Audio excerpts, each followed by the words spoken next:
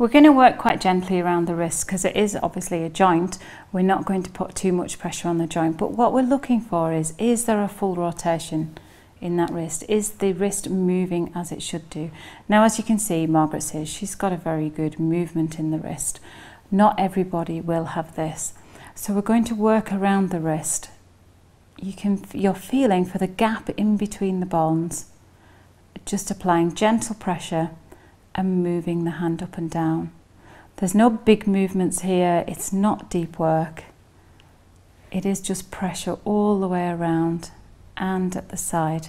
Sometimes it gets a little bit clicky around the thumb joint, don't worry about that.